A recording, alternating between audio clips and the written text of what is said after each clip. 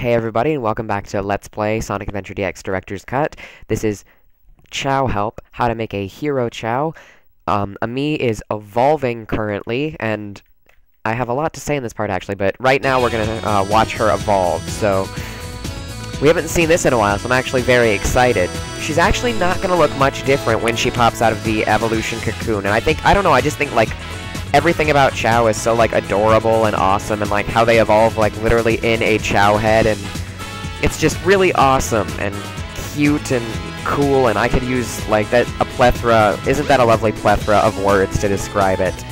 I've never actually used the word plethora until now. Little Chao happy music. I don't actually remember that, so I think maybe it only does it in this garden or something, or other gardens, but I don't remember that happening in, you know, the other 35 parts of this. And there she is! Ami! She's so cute, oh my gosh. So as you see, her Chao ball has been replaced with a halo to indicate that she is a hero Chao, and her eyes have become more anime and kawaii. Just kidding, but she doesn't look much different, except for her wings are now orangish yellowish instead of reddish orangish, and that's actually about it, aside from her halo and her eyes. But, I do actually have to take the time to say something. Say you've given your Chao fruit. Like, say you wanted a dark Chao and you gave it 9 dark fruits. And then you wanted to see it, or then at the last minute, before it evolved, you wanted to turn it into a hero Chao. Or back to a neutral Chao.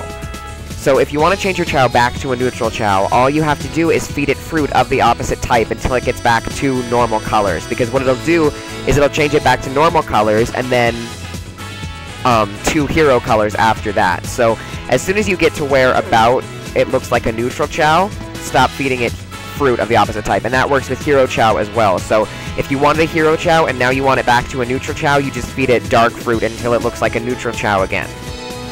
But, and the same with hero and dark. If you wanted a hero and now you want a dark, just feed it dark fruits until it looks like a dark Chao. And if you wanted a dark Chao and now you want a hero Chao, just feed it hero fruits until it looks like a hero Chao. So yeah, I did want to clear that up, and I'll say that in multiple parts, I'm sure, but I wanted to say it here first. But that has been how to make a hero Chao. I'm glad we got to do it with Tails, actually, because we left off last part with our neutral Nun Chao, and we raised that with Tails, and that was our last part, and today we raised our first Chao back with Tails. So I'm very happy that actually happened. But yeah, that's about it for today. Thank you guys for watching. Have a great day, and I will see you guys tomorrow. Bye!